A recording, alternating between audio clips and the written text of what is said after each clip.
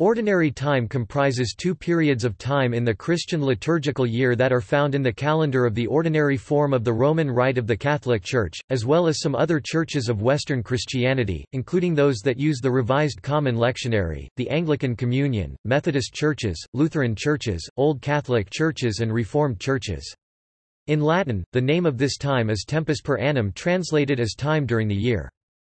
Ordinary time comprises two periods. The first period begins on Epiphany Day in the Anglican Communion and Methodist churches, or the day after the feast of the Baptism of the Lord in the Catholic Church, and ends on the day before Ash Wednesday. The second period begins on the Monday after Pentecost, the conclusion of the Easter season, and continues until the Saturday before the first Sunday of Advent.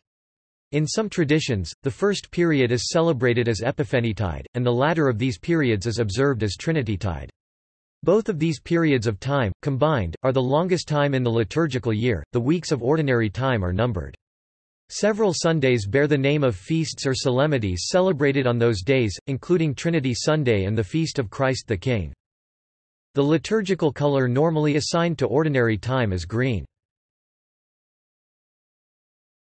Topic: Events of ordinary time. Topic: In the Catholic Church, ordinary time begins on the day after the feast of the Baptism of the Lord. The Church normally celebrates this feast on the Sunday after the solemnity of the Epiphany of the Lord, the 6th of January.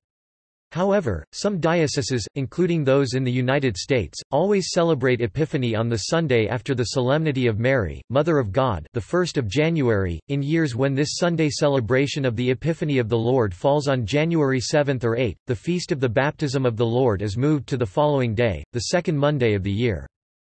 Therefore, ordinary time starts on the second Monday or Tuesday of the year, January 9 or 10, in those years and dioceses. The Christmas season includes the Feast of the Baptism of the Lord, so ordinary time begins the next day, Monday or Tuesday, not on Sunday. However, the Sunday after the Feast of the Baptism of the Lord is always counted as the second Sunday of ordinary time. Ordinary time continues through the day before Ash Wednesday, which falls between the 4th of February and the 10th of March inclusive, and marks the beginning of the season of Lent. Thus, for Roman Catholics, the period of ordinary time between Christmas and Lent may end amid the 4th, 5th, 6th, 7th, 8th, or 9th week of ordinary time. Ash Wednesday is a movable feast which occurs on the 40th day excluding Sundays before the solemnity of the Resurrection of the Lord, Easter Sunday. Ordinary time resumes on the Monday following Solemnity of Pentecost, which is the Sunday between the 10th of May and the 13th of June that marks the 50th day of Easter. Ordinary time concludes with the Saturday afternoon before the first Sunday of Advent, the 27th of November to the 3rd of December. Ordinary time thus always includes the entire months of July, August, September and October and most or all of June and November. In some years, ordinary time includes a portion of May, or a day or two in early December, or both.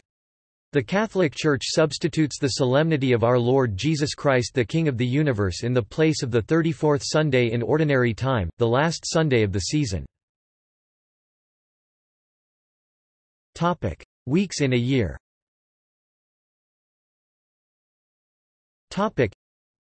The actual number of complete or partial weeks of ordinary time in any given year can total 33 or 34. In most years, ordinary time comprises only 33 weeks, so the Church omits 1 week that otherwise would precede the resumption of ordinary time following Pentecost Sunday. For example, in 2011, the Sunday before Ash Wednesday was the 9th Sunday in ordinary time, but the day after Pentecost Sunday began the 11th week in ordinary time. In the Church of England, a similar situation arises with Sundays after Trinity, as Sundays in the second period of ordinary time are termed until the final 4, which are termed Sundays before Advent. The total number of Sundays varies according to the date of Easter and can range anything from 18 to 23. When there are 23, the collect and post-communion for the 22nd Sunday are taken from the provision for the third Sunday before Lent. In the Episcopal Church United States, it is normal to refer to Sundays after Epiphany and Sundays after Pentecost. The use of ordinary time is not common. In the Orthodox Church and the Eastern Catholic Churches, Sundays are all numbered after Pentecost, which runs through the following year. The Orthodox do not distinguish ordinary time. Solemnities and feasts in ordinary time.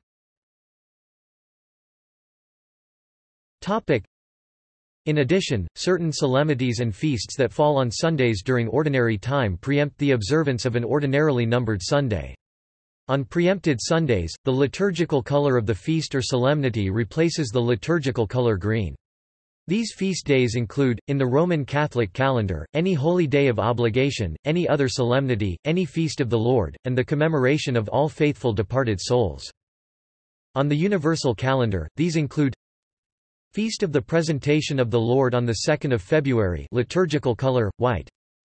Solemnity of the Nativity of Saint John the Baptist on the 24th of June, liturgical color white. Solemnity of Saints Peter and Paul on the 29th of June, liturgical color red.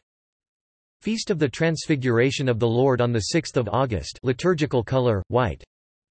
Feast of the Exaltation of the Holy Cross on the 14th of September, liturgical color red. Solemnity of All Saints on the 1st of November, liturgical color white.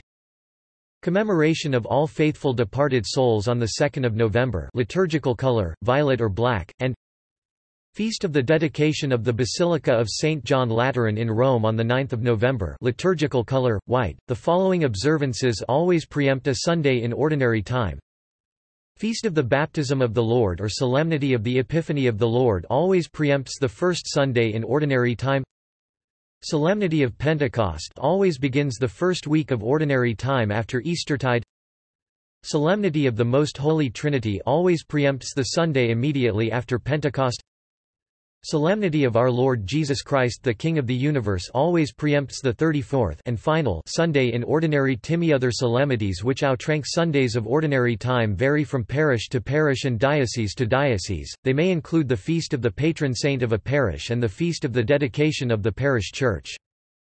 In addition, if a solemnity or feast that outranks a Sunday of ordinary time, such as those mentioned above, should occur during the week, a priest celebrating Mass with a congregation may observe the solemnity on a nearby Sunday.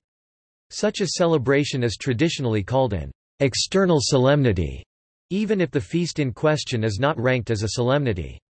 If an external solemnity is celebrated on a Sunday, the color of that celebration is used rather than green. Use of the term.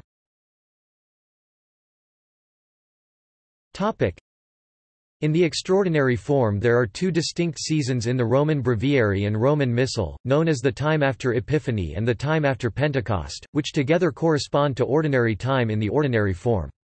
Sundays in these seasons are referred to as the nth Sunday after Epiphany or Pentecost, as appropriate, and weekdays are identified in reference to the Sunday they follow.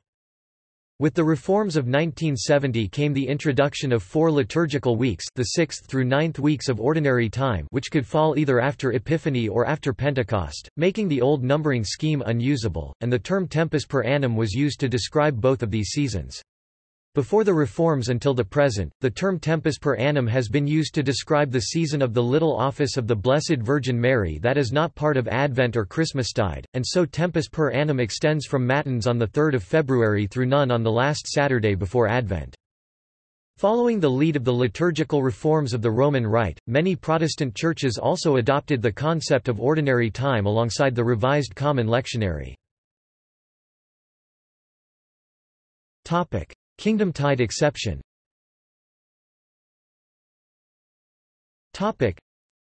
Some Protestant denominations, most notably the United Methodist Church, set off the last 13 or 14 weeks of ordinary time into a separate season, known as Kingdom-tide.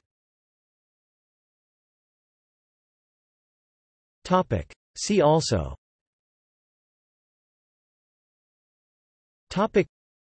General Roman calendar, liturgical year. Notes.